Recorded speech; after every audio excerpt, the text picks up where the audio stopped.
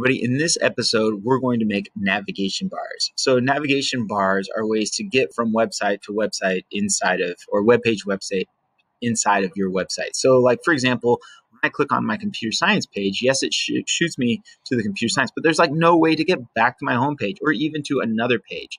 So for example, great resource for coding is W3 Schools. You can see there's horizontal nav bar here, vertical nav bar here. Another one of my favorite websites, ESPN, you've got your horizontal nav bar here, vertical nav bar here, and content right there. So we are going to build a vertical navigation bar over here. And we're going to jump to some similar websites. And so let's get started. So first thing we want to do is right up here in the head, we are going to create what is called a unordered list. So I'm gonna do that, and then I'm gonna close my unordered list. And between that, now I'm going to start bringing in some links. One of the links you can do, first of all, you can just like grab this right here after the anchor tag and the close anchor tag. You can copy it, bring it up here, paste it, and then before your anchor tag, you're going to add li for link.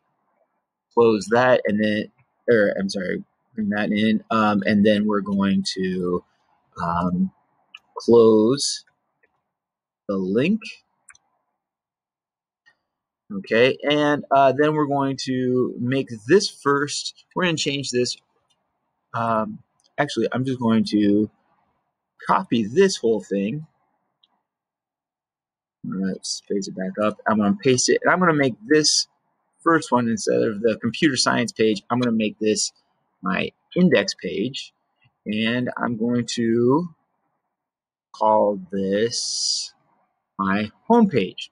Now, spelling is always very important because, well, we want to look like educated people, but also capitalization and spelling also helps you make sure that your tags and your links work correctly. So you got to make sure that it all connects. So right now I've got a link to my index, which is my homepage. I've got a link to my computer science, which I call compusci.html. And when I go here and I hit refresh, you'll see that I have these two. I have these two bullet points. When I click it, it sends me to the right page. So far, so good. Next thing I'm going to do is copy this, bring it down, paste it here. I'm going to change this page to favorites.html, and I'm going to change this to favorites, and then actually I'm going to put my scratch page here, and I'm going to call this scratch. All right, and when I hit refresh, there it is. It's in that order. Let's see if the links work. Does scratch work? I don't have anything on that page, so yes, that does. Does favorites work? Yes, it does. And so now one thing you can do is, I can kind of tighten that coding up. For me, it's line 8 to 13. I'm going to copy that because I know it works. I'm going to bring it into the same spot on my computer science page. I'm going to bring it into the same spot on my favorites page. Now, to make sure it's before this close header. And then actually, I'm going to, since I don't have anything on my scratch page yet, I'm just going to copy all of this, bring it here, paste that, refresh, and just see if it works. All right. Now I can go from page to page.